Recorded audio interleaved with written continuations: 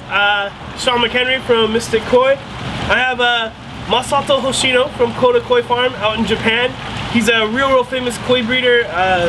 Right now he's making some of the most amazing goshiki all of Japan. And I figure while he's out there, we should take this opportunity and actually talk about goshiki. So Masato, let's start with this. Goshiki, what does that mean? Goshiki is 5 colors. Five colors. Alright, so I'm looking at these koi and I see red and I see the white base. I see some black and I see gray. That's 4 colors. Yes. You told me the koi was called a 5-color koi. What am I missing here? No, yeah, this is a secret. Oh, himitsu. Himitsu. Secret. Secret. Okay. Alright, that's cool. Alright, how would you describe a goshiki? It's like a kind of a cross between like a sagi and a kohaku maybe? Yeah. Right? Like the red is like a kohaku, yes. Right? Yes. So what do we look for in a kohaku pattern? The bottom is brown. Oh, balance. And so in like a step pattern is good, yes, right? Yeah, on the Inazuma pattern.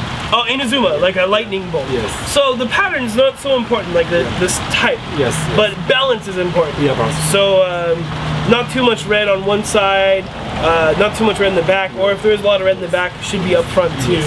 And the black nose. Oh yeah, black nose. Yes, very important. Yeah, I think it's important, especially with goshiki because that nose gets so black. Yes. It really brings contrast out. It looks really pretty, huh? Yeah. Now these goshiki, they are both really high quality goshiki. Yes. Both bred by your farm. Yeah. But they're very different, right? Yeah, different. Can you talk to me about the difference between the two of these? Yeah. This color is no black. Oh yeah, no black. Yeah.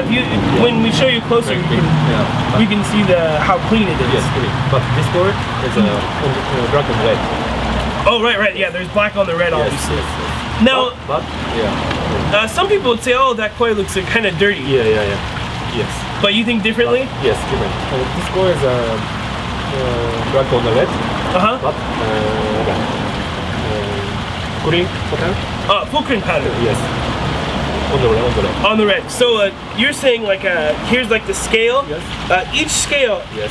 It's not like just a black random spot. Yeah. It's like a black scallop. Yes. Outlining the scale. Yes. And that's actually very beautiful. Yeah, beautiful. Yeah. So maybe a lower quality goshiki doesn't have that scallop. It'll have just black on the red randomly, right?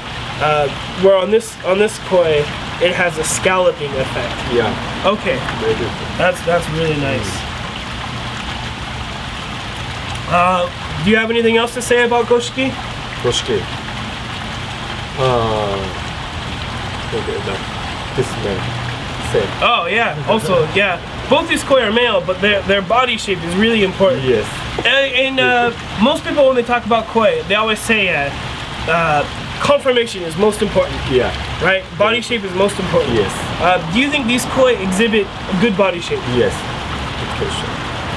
Easy. Yeah, definitely. Very good body shape. Yes.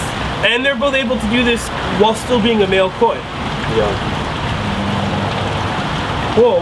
Well, thanks, Masato. I think that was a good lesson on goshiki, and thanks for spending some time talking to me about what a good goshiki is. Yeah.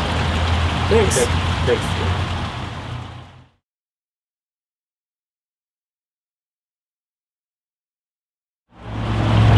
Okay, so Masato, we just talked a lot about goshiki. Now, which goshiki was your favorite? Black goshiki. The one with the black on the red. Yes. Now, typically at a koi show, probably the one that has the clean red is going to be the winner, right? If the two were at a koi show, this would be the winner. Yes. But you like the other one. Yeah. Why? This is Funiki. Funiki. That's like a difficult word, right? Yes. Maybe it means like you're feeling. Yes. And let's talk about that for a second because that's really important. Yeah. Most hobbyists are obsessed with this koi needs to win a koi show. Yeah. So they need other judges or other people to come look at the fish and be like, oh, this koi is best. Yeah. But you like that koi because your feelings. Yes. You're just drawn to that koi. Yes. I think that's important stuff.